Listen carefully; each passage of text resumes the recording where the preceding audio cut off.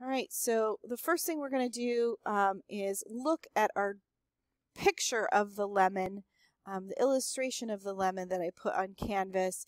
And you'll notice that the thing that is the closest to you or closest to the viewer is the lemon slice. So I want to get that down. Here's my 2H pencil. Remember, I use 2H pencil because it is easier to erase if I don't sketch very heavy. And so I'm going to draw the front lemon slice first. And it's kind of like a sideways circle. And I notice that the top part here is higher than this here. So this is down here, this is up here. Okay, and I know that that's super light. Maybe I should switch. You should stay with your 2H pencil. I'll go to an HB pencil so you can see it a little bit better. And I'm just sketching. Okay, it has a little bit of a thickness, so it has a little thickness right here. And then it comes down and kind of meets up again right there. And the top is pretty much a straight line across both little pieces right there, except for the middle has this little dip here.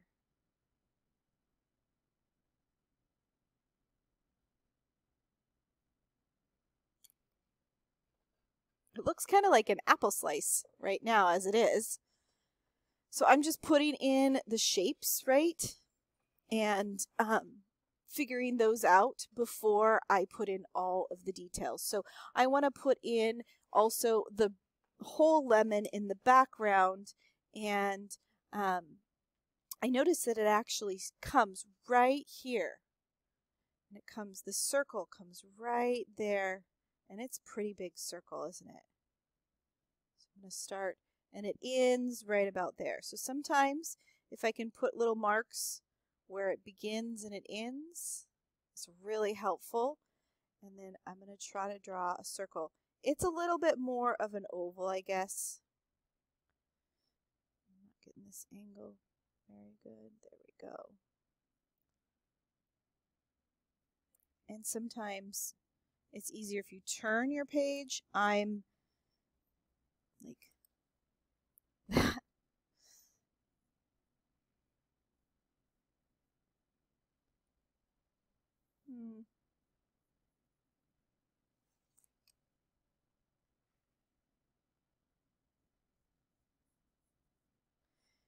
And I also noticed that at the top and at the bottom, there's this little, it's off to the side a little, this little nub. Oh boy. Like that. It also has the one opposite. Oh gosh.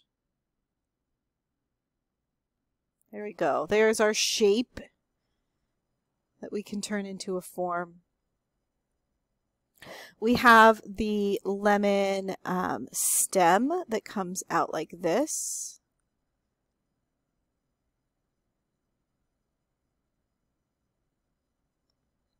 And it's a little bit thicker. And then the leaf, ooh, the leaf looks a little hard here to get the angle. Do your best with the leaf.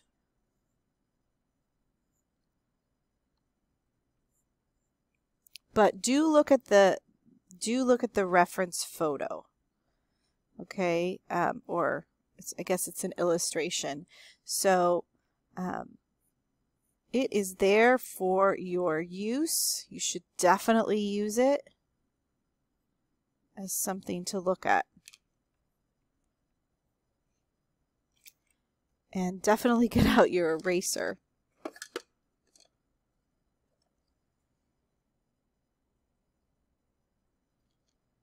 Okay. Okay, next leaf. Next leaf, I notice the middle goes this way, and then it kind of goes behind.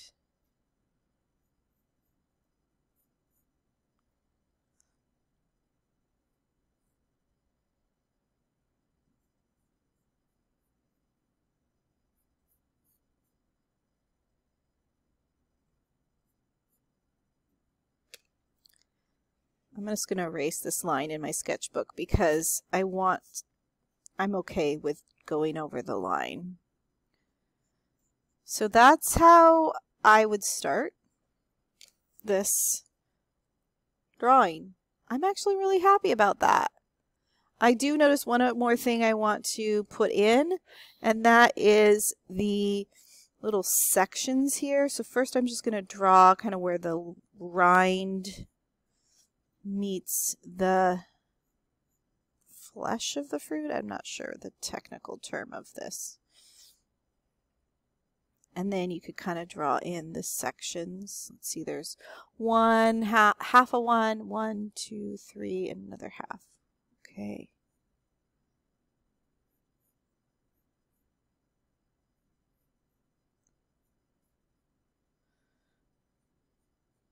Something like that.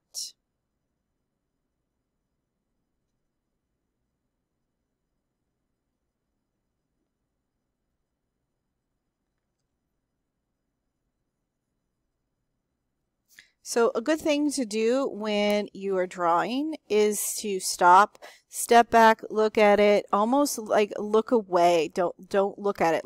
Literally put your eyes on something else.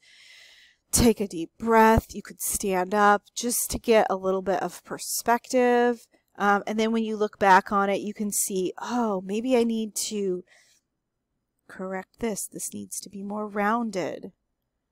Yeah, that really does need to be more rounded. Okay, and that kind of thing.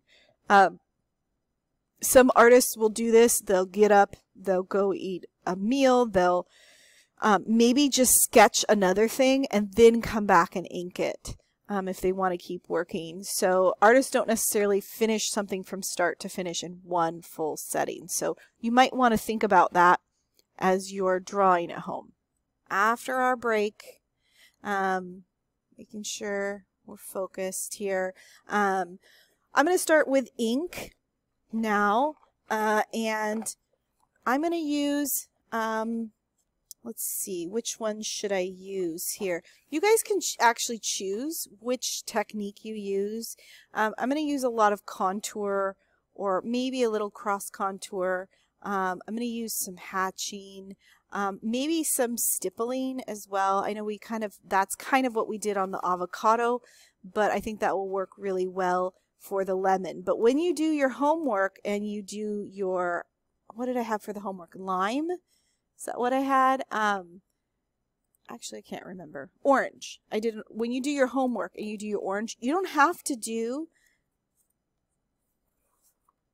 one in particular. You could do whichever one you think is good to do for your orange. So make it your own style. Okay, so I'm going to start with this fussy guy up front here. It's a little bit smaller. I'm going to zoom in a little bit more. Okay. And right off the bat, I notice there is a dark line that I can put in right here.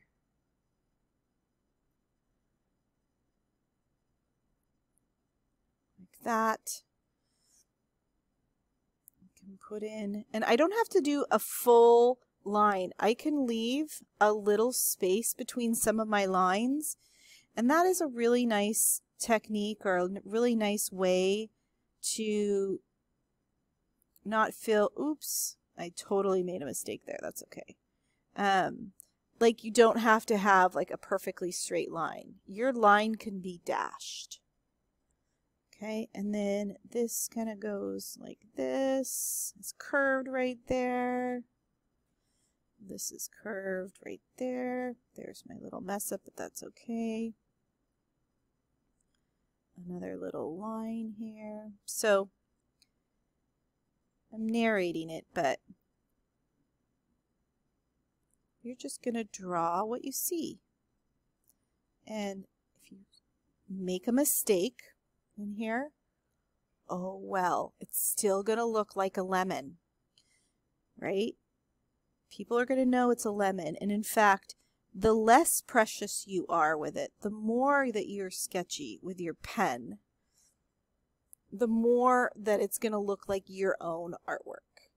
Okay, I do notice some just little kind of dots in here in the kind of like rind area. I'm just going to put in some dots. I'm going to wait for the super fussy detail in here,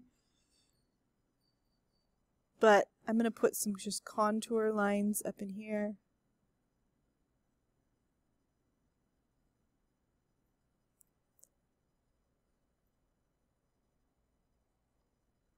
Okay.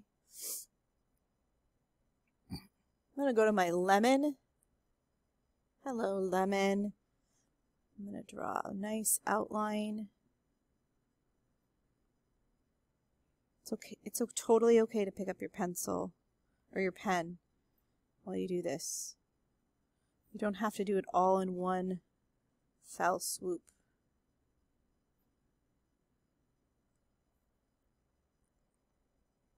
Okay, and instead of putting a line right there, I'm going to put some kind of dashes. So I'm going to just dash around the edge, long,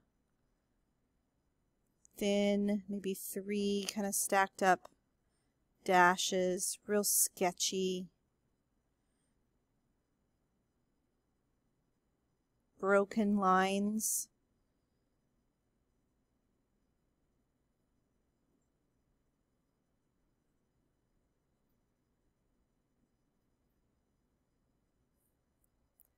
And I can kind of put some dashes up in here, dashes around the edges, a couple of layers of dashes.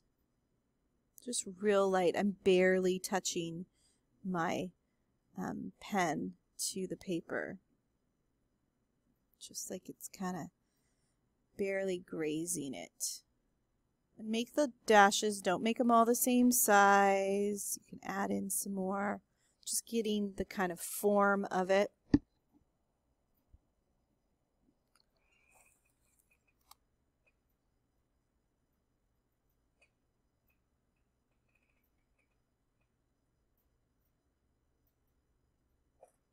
Okay. And I'm going to stop there for a minute and move on to the next little bit. I'm going to put in a pretty strong line here on the stem.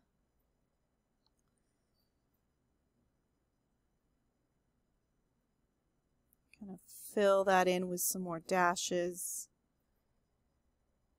Again, a strong line here. I'm not going to do a full line. I left a little space right there. I'm going to do another line, but I'm going to leave some white space in between. Maybe leave my little dash up there. I'm going to outline it.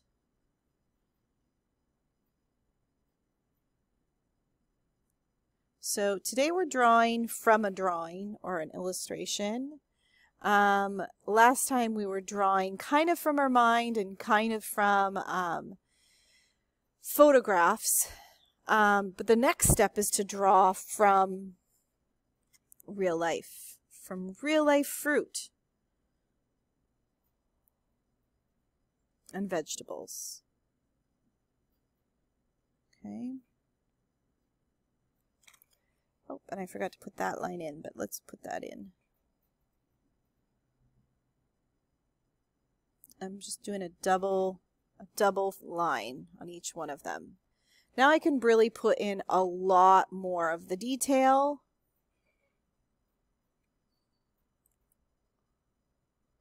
Okay. So in the leaves, I actually noticed that there's a lot of heavy lines, and there's some going down this way. And then a lot of them are going down this way. And Again, they're different lengths. I mean, you can do it whatever looks good to you, but there's different spaces in between. Some are short, some are long.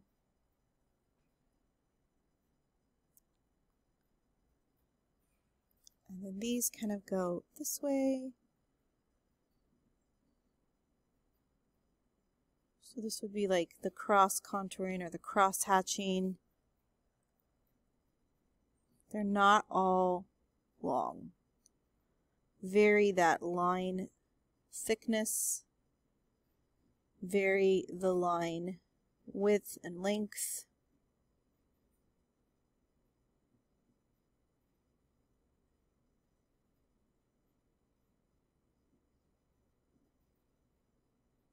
Go line on top of line to get it darker.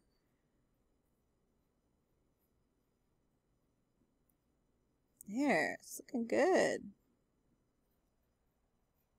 I can make this one a lot darker underneath since it's kind of underneath it. It's like under the shadows. Here. Okay. Doing the next one.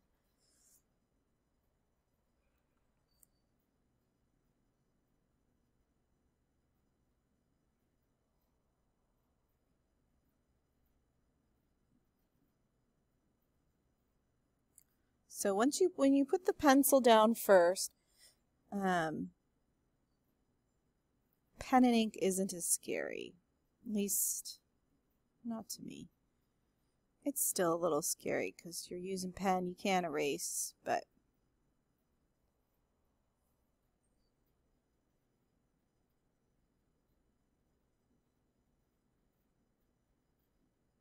okay.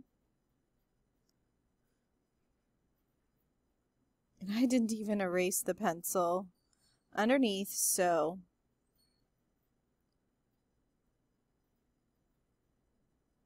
oh well. It'll give it some shade. Okay, just going to work my way down the form. You can see mine compared to the photograph or the illustration is not the same. And that's not really the goal. It's not the goal to be exactly the same. The goal is to be using it as inspiration.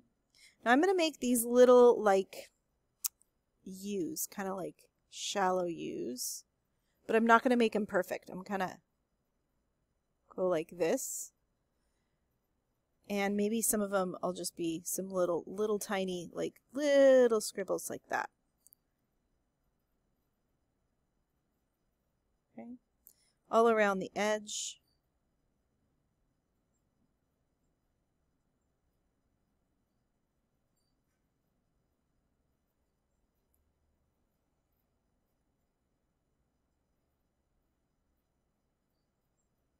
Remember, try to make them irregular in their positions, so a couple of them next to each other. We can go on top with some more shorter lines.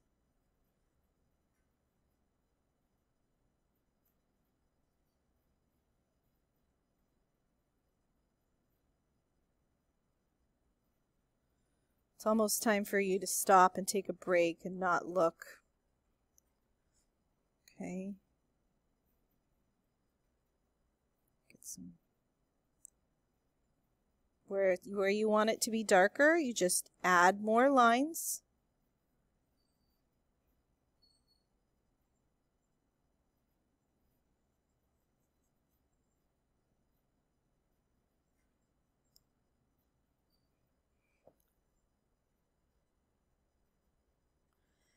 Okay, the real fussy part is in here, and I'm not going to pretend to do it exactly like the drawing because it's pretty specific, but I am going to just have some little things that kind of go, they're almost like pieces on a butterfly wing. I don't know. I'm kind of wiggling my pen as I do this, so they're very imperfect.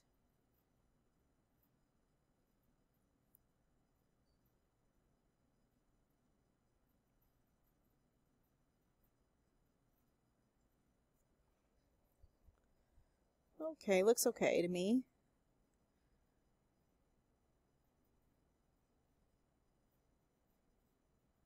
When this is fully dry, I think I will erase some of the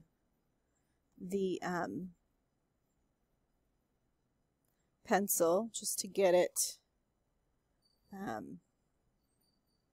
get that pencil out of there. But I'm going to wait maybe half a day, just really get that ink dry, because last time I erased too soon. It's bad news. Just putting a little bit of texture on the edge here. You can put little dots, little dashes. More little dots in here. That's your lemon. Your cut and whole lemon right on off the tree branch. Pretty cool.